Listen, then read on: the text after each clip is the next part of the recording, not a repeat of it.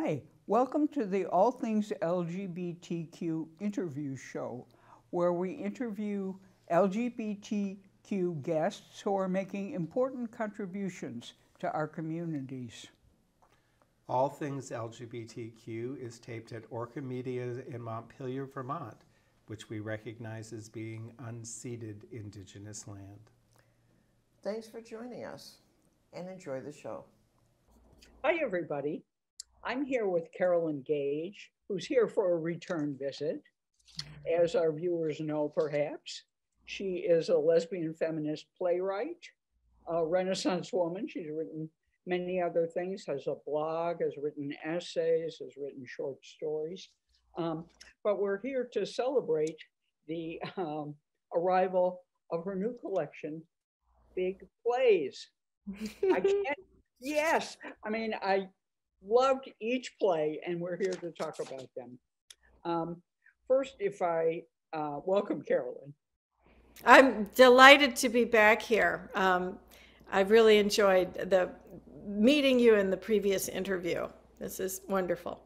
Well, thank you for sharing your work with us. And let me read a little summary of this volume that I recommend that you can purchase if you go to Carolyn Gage Big Plays on the internet. Is that right? Yeah, if you just Google my name and Big Plays, you will run across it. It's in Amazon, it's in Barnes and Noble. You can get it off my website, or you can go to lulu.com and type in Big Plays Carolyn Gage and get to it. Let's read the summary. One reason you should get it: huge casts, gigantic themes, multiple subplots, more scenes than a Shakespeare play, 2 intermissions, epic sweeps of history, breathtaking relevance with heart-stopping suspense and momentum. In other words, what would have been known in previous eras as plays by one of the world's most public and prolific and feminist and lesbian playwrights. So this is, I spent all morning, I spent several days earlier this week going through this volume, and I can't recommend it enough. It's very, very exciting. Thank you. There are 3 plays. In McClintock's Corn, which is about Barbara McClintock, the historical figure, Nobel Prize winner. And it also sheds a lot of light on autism. And I'd like to talk about that a little later. The second play is Stigmata, which explores the lesbian contradictions that we can be both victims and victimizers. And this was really riveting. I was raised Catholic, so a lot of it was familiar. I hate to say it, even though it takes place in the 17th century. And the third play is The Spindle, which is a children's fairy tale for adults, and it explores the banality and horror of incest. So that's a encapsulation. Let me ask you about the 2 historical plays. How did you have to choose these 2 figures to write about? McClintock and Benedetta Carlini, the 17th century nun. Well, I read a lot, and every now and then it's like I'll read something and I feel a little hand tap my shoulder and say, write about that. I kind of feel that my plays come to me. And then I was 7 years writing Stigmata. That was a big play, and I knew it. That was enormous, and the amount of research. I think I've got several banker boxes of notes about, I had to look at early modern Italy, witch hunts, convent life, whole life of Galileo, who was kind of in the same time period. I mean, just massive amounts and the Inquisition. But yeah, that was one that tapped me on the shoulder. And McClintock's Corn was 30 years gestating. I had read Reverence for Life, or it was a biography by, I think, Evelyn Fox. Don't quote me, but I knew I have to write about her. And it took me 30 years. And it's interesting because after I wrote it, which was in the pandemic year, the first year of the pandemic, 2 years ago, I realized I had to be old to write this. It spans, her life from late 20s until she was in her 80s and won the Nobel Prize. And, she'd crossed my radar in my late 30s. And I realized that there's no way I could have written this. I am old now. And I can deal with that sweep because I lived it. So that was, wonderful. Yeah. And then, well, the autism is a piece of that also, but you were going to talk about that. So. Well, you just discovered or diagnosed with autism yourself in the recent past. I wrote the play about McClintock, and then after that, I discovered she is considered autistic now, and that's pretty obvious if you look at her life. And then it began to dawn on me, and so am I. I mean, it just was very interesting that writing that play, for some reason, just broke open my denial about that. And now I am stunned. I mean, I was tiptoeing, buzzing, humming, spinning. Just the behaviors as a very small child. But then, of course, the adult choices, the fanatic hyper focus on the lesbian plays and the writing of them, and the insane sacrifices I've made to do that. Autistic as hell. I mean, just like, how did I miss that? And if you read the play, it really is clarifying in terms of the level of concentration that McClintock needed with her corn, and how focused it was, and how, I know it's not necessarily how productive it was and how accomplished she became. She was a Nobel Prize winner. So this focus really paid off in terms of outside world reward. But notice that was not the reward. The work was the reward in itself. She did, at a certain part, her work was very not what the culture was about. The culture was about the atom bomb and the discovery of the structure of DNA. And we've cracked the code from life. Everything's downhill from here. And she kept saying, no, you're missing it. Environment influences the DNA. And they're just like, no, we are little gods. We are little gods. And that's just not true. And she just sat it out for another 30 years. They gave her the Nobel Prize for work she'd done in the 50s when she was universally trashed. And I think that's autistic. She didn't care, and she stopped publishing. She stopped talking about her work. It's like, why bother? Why bother? They don't understand me. But that didn't put a dent in her agenda, her steady work, the getting up, the working 7 days a week, because that was her area of special interest. And I absolutely relate to that. I began my career when there were like 3 lesbian theater companies in the country. I don't know that there are any now. And I write on, subjects that are difficult. I write heavily censored archetype, the lesbian butch, especially these days. I write the survivor of child sexual abuse.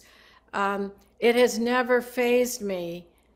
I had a New York agent. She's like, you've got to write more men in. You've got to de-lesbian. If these were straight women, I could market them.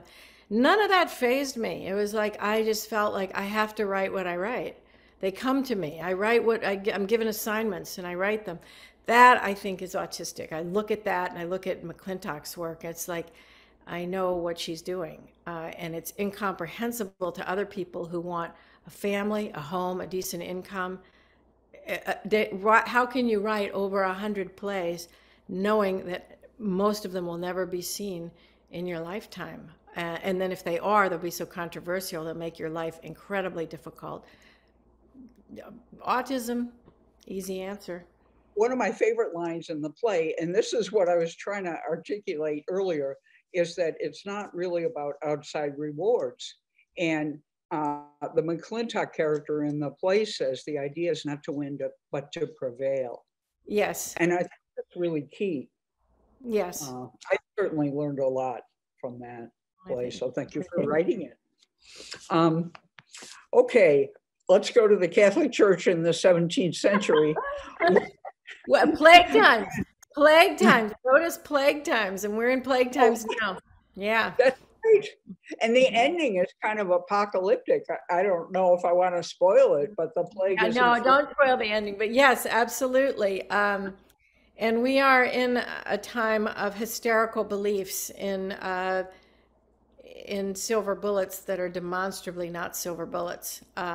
Very much like what people did in the plague time, believing in something, even if it doesn't work, assuages the anxiety, you know, and then a fanatic embrace of that is a part of that. It's really, yeah, that was interesting. I mean, I wrote this before we were in plague times, like it was something long ago and far away, but apparently not. I know, and all the machinations of the ins and outs of the Catholic Church are Oh, God. really. The third play is The Spindle, and I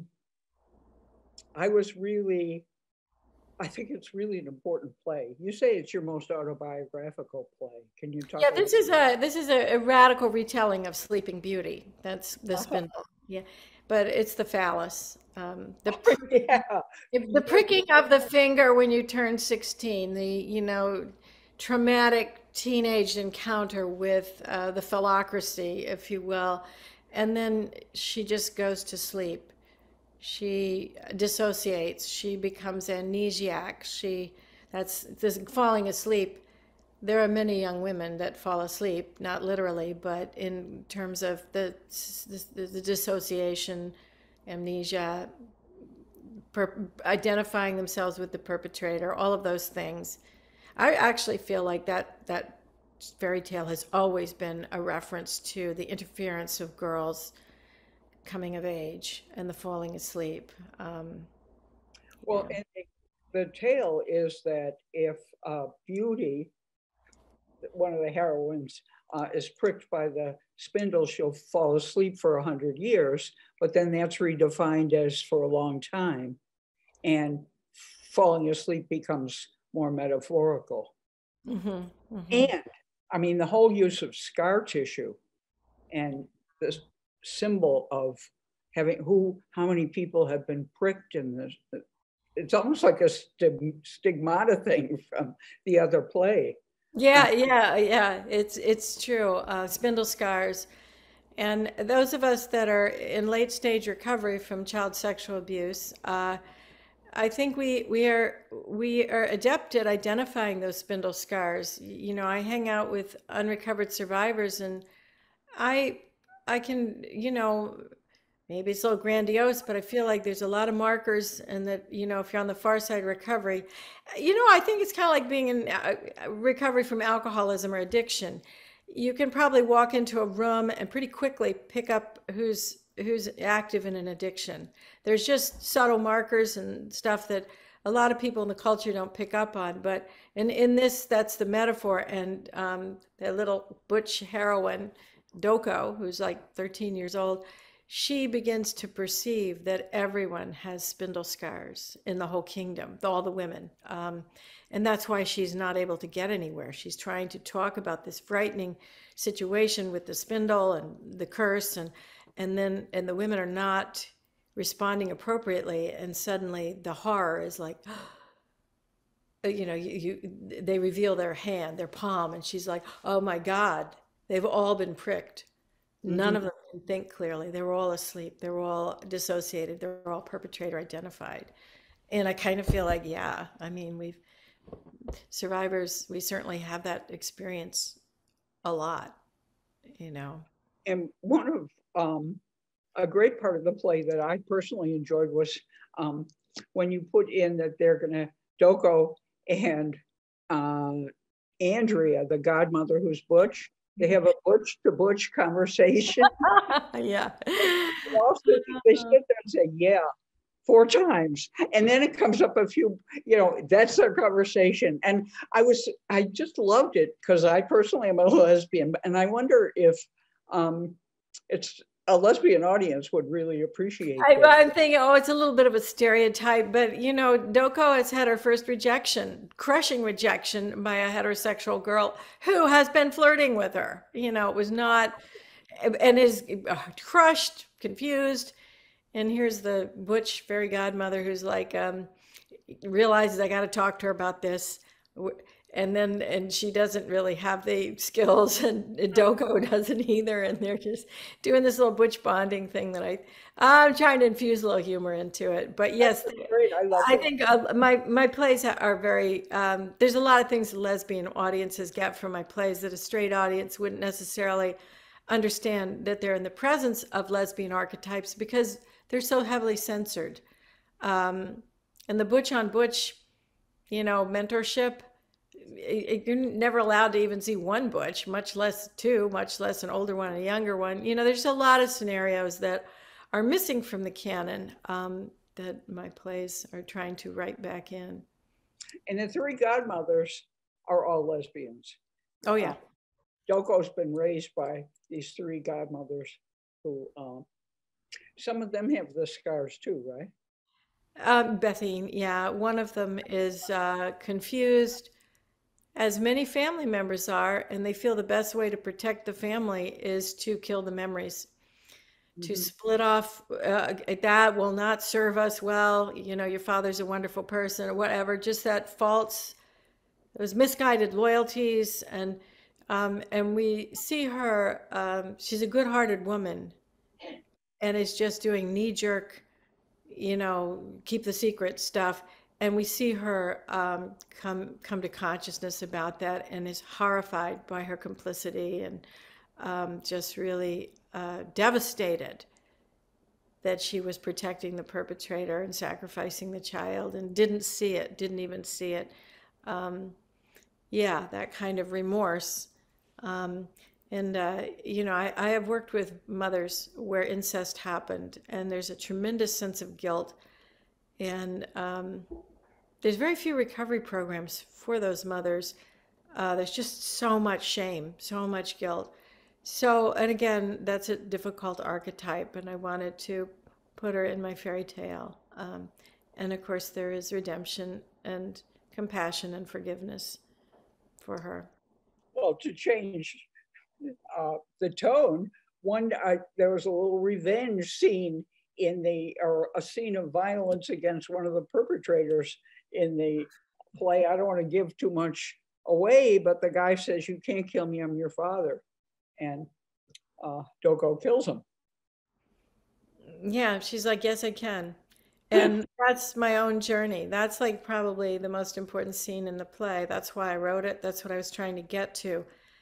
I think she says, just because you're this was the one that was so important to me, the line, just because you're my father doesn't mean I have to be your daughter. And that frees her up. She treats him as an enemy, threatening her life and the lives of ones she loves, and that warrants killing him. But yeah, that's a real revelation. That those are words. Those are you don't act like a father. You know what? I have no obligation, none, along familial lines. And I personally found that scene very empowering. I loved it. It was empowering, and you know. Yes, you know, I love Tony Cade Bambara taught me, you know, that, you know, it's we write for revolution, you know, and that's certainly, and I like that I used the conventions. It is a children's theater play. It's got the 4 primary colors, the fairy godmothers, the magic, the chandelier swinging, the sword fights, and it's all about child sexual abuse and a culture where incest is the central paradigm of patriarchy. I can't remember what famous feminist said that, but that is true. And it isn't an isolated incident. And I felt like setting it as a children's theater with the sparkle and the bibbity bobbity boo, the horror of, you know, actually this is a common experience for a majority of little girls. This isn't a bridge too far. I'm not overreaching here. You really want a fairy tale about the lives of children? Here it is. In your intro, you say 30 to 40% of young girls experience incest. That's a huge number. Well, and in that, it's like father figures, the dentist or the priest or whatever, or an uncle, or, it's not always the biological father, but it's kind of a father figure, authority figure. Yeah. And the percentage is 1 out of 3. It really, I always remember that they say if you want to terrorize a whole population, or control a whole population, colonize a population, terrorize 15%. That's enough to achieve it. And I'm like, well, we've got 33 1/3% for girls and women. So we are like double colonized. That's like overkill. If you only need to terrorize 15%, we got double that and then some. And the whole culture, I think, of women, femininity, all that stuff, myths about motherhood. I mean, I feel like what we're looking at is a colonized culture. And the roots of that are this terrorization. If we weren't raped in childhood, we certainly are surrounded by friends and family members who were, and all the lessons that come from that. The other thing I liked about the play was the ending. I mean, you subverted the conventional expectation that, the prince figure was going to kiss Sleeping Beauty and, everything was going to end happily ever after. I thought that was really cool. Well, the traditional fairy tale is again, I think it always was about child sexual abuse. It's so phallic and graphic, and the falling asleep and the pricking. But the answer is find the one good man. That'll fix it. And oh my God, battered women's shelters are packed with women who thought they found the one good man. We know that's not the solution now. It's the self-love and the women who can model the self-love and teach us to love ourselves. Yeah, I think that when Angelina Jolie did the film Maleficent, I think they had the prince kiss and nothing much came of it. They made a point like that too. I think it was the love of a mother or something, the self-love. I mean, we've evolved. We know waiting for the prince is not it's not good strategy. Yeah, but I think what was upsetting for some lesbian audience members is they wanted to see the princess get back together with this childhood friend, Doko, and the princess is too far gone with privilege. And that's what's so good about the play. I mean, to turn to metafiction at that point, I thought it was brilliant, really. Yeah, the happy ending. It has a happy ending, but it is not going to be romance. And I want to say that it is true. It's just like in recovery, there are some people not capable of it. And Beauty does not have the structures and she's inundated with privilege. She's not going to make it. She's got too much incentive to be complicit in her own abuse, and she's surrounded by people that are supporting that. And her little friend is a working class kitchen helper. I know. And a child, and not part of her blood family. And I just want to say that's real. That's real. She's never going to wake up. And the sad thing is when you love women like that, you have to turn and walk away. Mm-hmm. You have to realize, I am going to have to become part of this or else leave to save myself. And Doko, with the help of her godmothers, has a wonderful resolution. But the romance junkies are like, I too was hoping for that, the convention. But I can't work miracles. I wrote this character. I'm like, you know what? She's going. You know what? She's not coming with us. I know, that's so much more real. Yeah, yeah. Part of the it's power. Cautionary, it's like, those girls, those straight girls, sometimes you just got to turn and just kind of wrap them in a little warm blanket and say, I gotta turn this over now, and I'm leaving. Good luck and good night. Yeah. So tell me, what's your next project? What are you working on now? I'm working on a play called St. Francis and the Fallen Angels, and that sounds kind of evangelical or something, but keep in mind the line, there are no fallen angels, there's only women who've been pushed. And this is about Frances Perkins, the Secretary of Secretary of Labor throughout the whole Roosevelt 4 terms. And it's a particular night. and she's in a crisis, and she's being sandbagged and set up by the president to fail. And the issue on the table is Social Security, which is literally the lives of millions and millions of people. And what people don't know about her is once a month, all those 12 years, she would leave Washington and her male-only environment and go up to a convent in Baltimore, an Anglican convent, for 3 days of peace and quiet. So that's where I've set it. And she's on the verge of quitting. The deck is stacked, the pressure, realizing she's been set up. And also, she had a partner who was a woman, a roommate, who had just died unexpectedly. And there's no acknowledgement of this because it was a closeted relationship. But she's lost her housing, she's lost the love of her life, she's lost this tremendous Washington wife who made, stuff happens in Washington at the dinner parties as a single woman. But that couple, you bring Mary, Mary and I are going to have, whatever. Mary's gone. And so she's grieving, but not allowed to grieve. And she's kind of on the clock with this impossible job she has to do. And it's Christmas. It's Christmas Eve. And it's a very intense little one-act play. And it's about quitting. It's about, I can't do this anymore. And of course, that's a crisis of faith also. God has begun to look a lot like FDR. Like, I expect you to do this, but I'm not going to give you any of the shit you need to do it. And I think all of us, especially dykes, have come to a point where it's like, you know what, that's not fair. I feel that way often, writing lesbian plays like building the ark in the middle of the desert. There's no rain in sight. There's no lesbian there's nobody producing work like I'm doing, and the academics won't touch it with a 10-foot pole.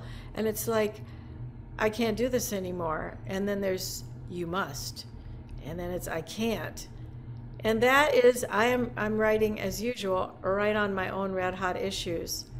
And I'm up against it right now when it's seeing queer culture is incredibly hostile to lesbian culture. And that's breaking my heart and my back. And I'm kind of like with Frances in that convent. And Frances, 20 years prior to where my play happens, she stood on the sidewalk outside the Triangle Shirtwaist Fire. Oh, wow. That is what forged her. That's where she got this spine of steel. I think if you stand there and you watch these 147, mostly girls and young women, jump out the window, most of them on fire. They didn't jump until they absolutely had to. I think you either just come away broken, or you pick up a good alcohol habit so you don't have to think about it, or you become Frances Perkins, who's responsible for the 40-hour work week, the child labor laws, Social Security's unemployment insurance, oh my God, she was, but again, mission driven. And often when you're mission driven, the breakdown is horrendous. It's just like, I'm done. I can't do this anymore. Carol, keep going, because we read big plays, everybody, and we want to hear more from you. Come back anytime, because your work is so exciting and interesting. Thank you. And I also want to tell people, email me, Carolyn at CarolynGage.com. I have a reading on February 6th of a play called Star Pattern that I absolutely love.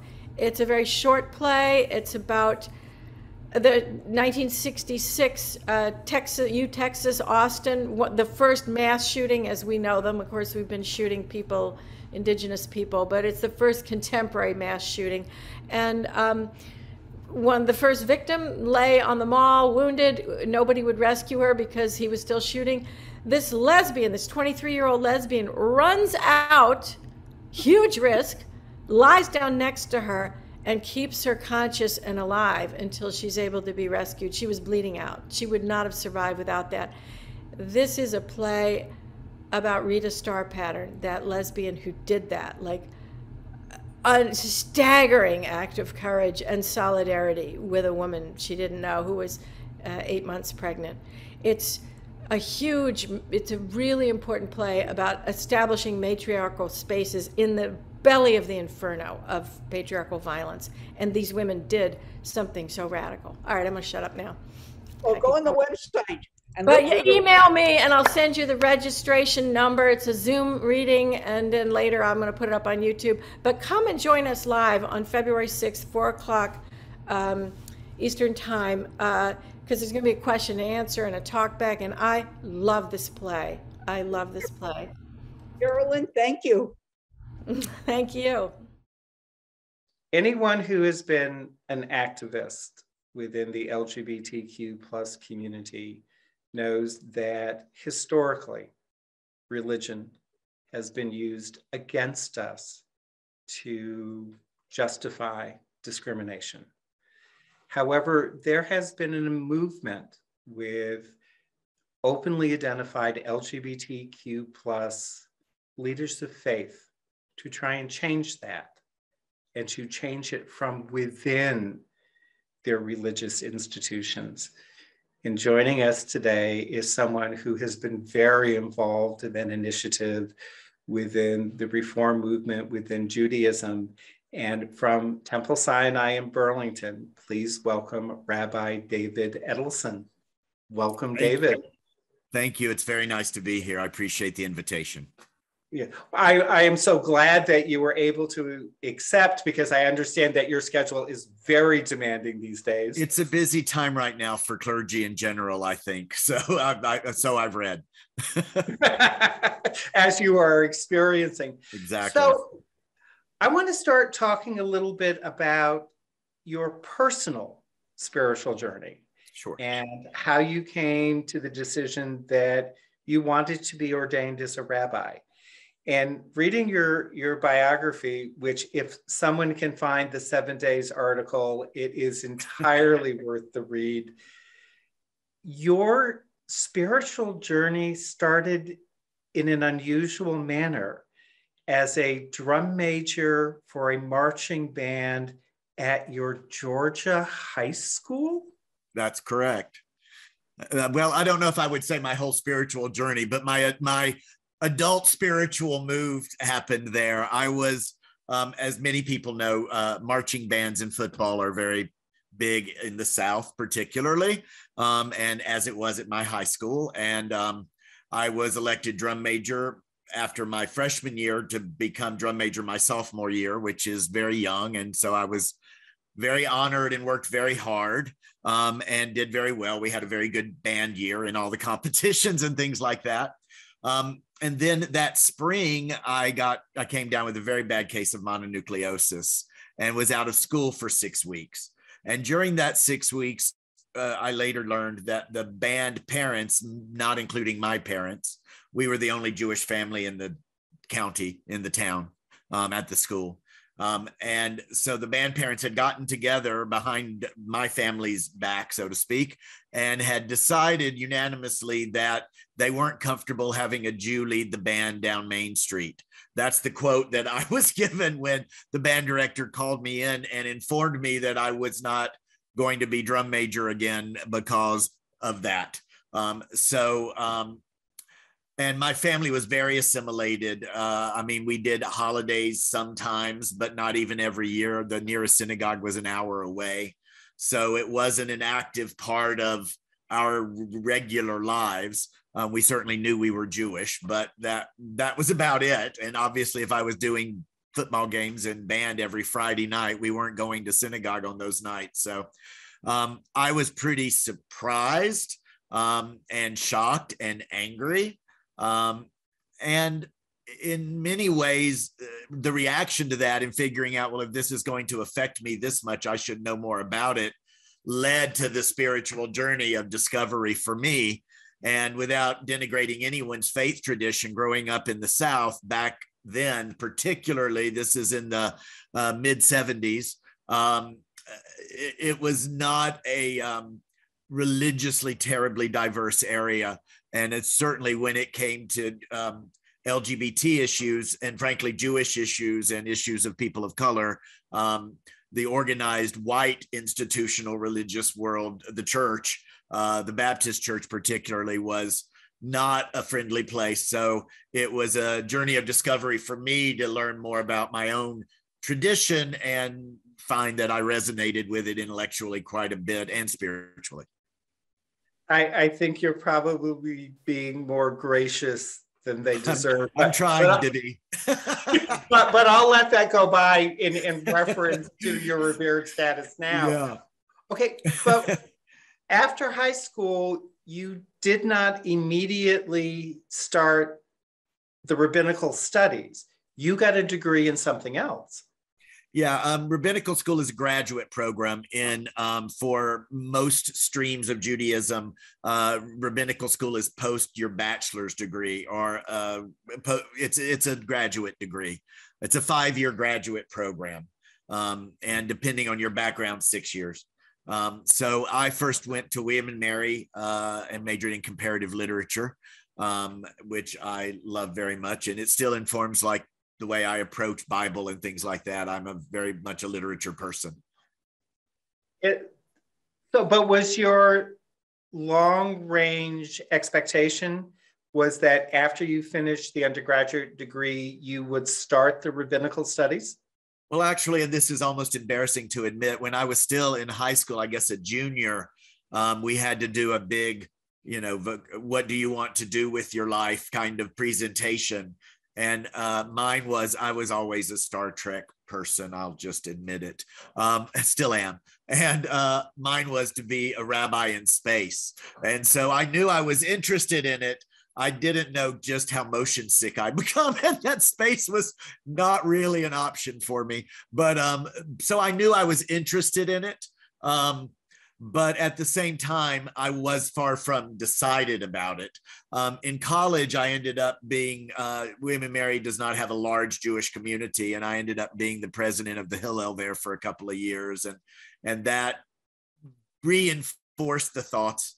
And then when I graduated from college, I moved in with my boyfriend, who was also my boyfriend back in Georgia when I was drum major, and we moved back in together in Atlanta. And there I started being more involved in the Jewish community. And as you know, we went to Jerusalem for a couple of years, and somewhere in that first year there, I was clear what I wanted to do. So it was a longer process, although it would have been my number one choice from high school, but it was not, it was in competition for other ones, other graduate degrees in academic degrees. And since William Shatner was given the opportunity to touch space, a rabbi in space may still be within the realm of possibilities. It may be. It should not be me. Okay, but while you were not only open and clear about your Judaism, from reading your bio, you were also very open about your sexual orientation. You were one of the founding members of a student organization looking towards the inclusion and ordination of LGBTQ plus rabbis. Yes. When I interviewed in Jerusalem because I was already living there. And I was open, they said, is there anything else you want us to know about you? There's rarely the right time to put it, but when they said, is there anything else that you want to know about us? I was like, well, yes, I'm gay. I'm here with my partner. That's likely to be, and you should know that. And I was accepted, and there was not a reaction to it. And so I was like, great, that's good. That's what you want. They're like, okay. I didn't fully realize that the ordination of gay and lesbian rabbis was not yet decided. I realized I should have known, but it was before the internet, and those things weren't as easy to find out as I guess they were, as they are now. And I knew some older gay rabbis that I'd been in touch with talking about it. So when I got back from Jerusalem that first year, my partner was welcomed on like school field trips, like he was part of the class. There was never any issue whatsoever at the school or frankly in Jerusalem during those years. So I was pretty surprised when I got back to New York of all places, and the issue was presented to me. Now, I need to really give credit that some amazing rabbis had been working on the other side, having been ordained. They weren't open when they went through school, but they came out later. Or they were straight and they simply were allies and advocates. So rabbis like Maggie Winnig and Yoel Kahn had done tremendous work, and others as well. So there was already a movement among the rabbinic conference to support the ordination of LGBT rabbis. And I should say at that point, it was probably gay and lesbian rabbis. I don't remember the transgender community being fully included in that conversation at the beginning, but very soon it was, for sure. But it kept being voted down, as happens in other faith traditions, or it kept being tabled until the next year, sort of thing. And as a student, I was not that patient. I had a desire to change things. So I and a couple of other people started Hinenu, which means here we are. In the Bible, anytime in Hebrew it says Hineni, it's usually somebody speaking when God calls them and they have to respond. So we did Hinenu, which means here we are, not here I am. And since I was openly gay already, I very willingly became the spokesperson publicly for the organization.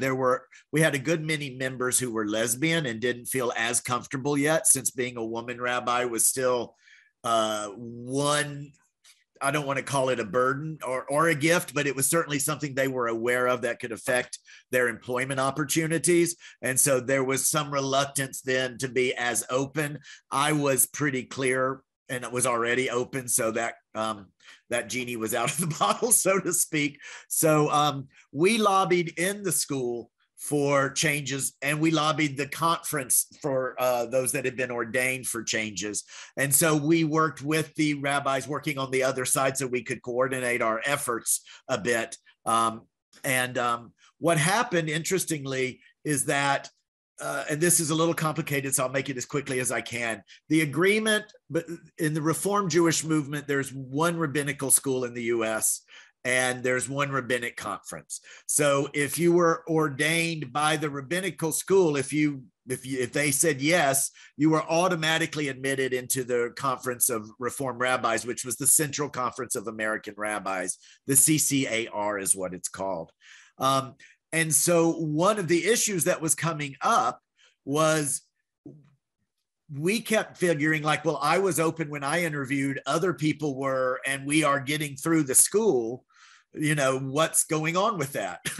And so we decided to have a town hall meeting before the big vote that was coming up at the annual conference or at the biennial conference.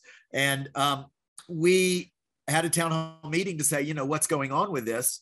And in the process of that meeting, it became clear that there had already been a letter by the president of the school saying, we are not going to discriminate on this basis. And so it just hadn't been publicized. It was an internal memo. So the school was already ordaining people they knew were gay or lesbian. And so then the question is the Central Conference going to decide not everybody gets to be in the conference, which was a change? And so what ended up happening is the Central Conference said, well, if the school's already said that, then we're not changing our policies. And so gay and lesbian rabbis were then automatically accepted. Now, they had already been accepted, but just not openly. And so I had one professor in particular who wouldn't sign my ordination because of it. But then most of my classmates also said they didn't want him to sign theirs. So, I had a lot of solidarity from my class. So it was a fight, but it was a fight with a lot of allies, I have to say. And in fact, in the class beneath me, or 1 year below, was a young man who was heterosexual and was an ally and was part of the work we did. And he ended up being the president of the college until he died in an airplane accident a couple of years ago. So, and another member was the dean of the college. So the acceptance has not just been lip service. It has clearly been demonstrated over and over at the highest levels of administration and leadership. So before we run out of time. Yeah, sorry, that was a long answer. Oh, no. That's the kind of LGBTQ plus history that we are not documenting, that we are not sharing with those people coming up behind us. Yes. So they have no idea how within the reform movement, you were able to achieve what it is that has been given, what has been granted to you. But I want to get from, you spent time in New York City, you were the rabbi for the Association for the Deaf. You are an accomplished musician with piano, clarinet, flute that you incorporate into your faith traditions. You made this statement that I cannot just let go of. Sometimes you have to leave home to come home, looking at what other faith traditions have to offer as well. And you end up in Bethlehem, New Hampshire, another Bethlehem, and then you end up here at Temple Sinai. I, as an LGBTQ plus person, if I approach Temple Sinai, what can I expect from you? That's a good question. You would expect a welcoming, inclusive community made up of Jews and Jewish adjacent people, spouses, family members that aren't Jewish necessarily, but are part of our community. You should expect, when we can get back together in person again, a lot of joyous singing, a lot of laughter. I very much believe that music and a sense of humor are crucial tools, not just for getting through life, but for having an open spirit and being spiritual people. So I think that's what you would expect, and I think that's what you'd get. We're a very welcoming community, I'm proud to say, and have been. And the reform movement remains very open. We've had presidents of the CCA, of the Rabbinic Conference, and other very high positions repeatedly held by LGBT people or very strong allies.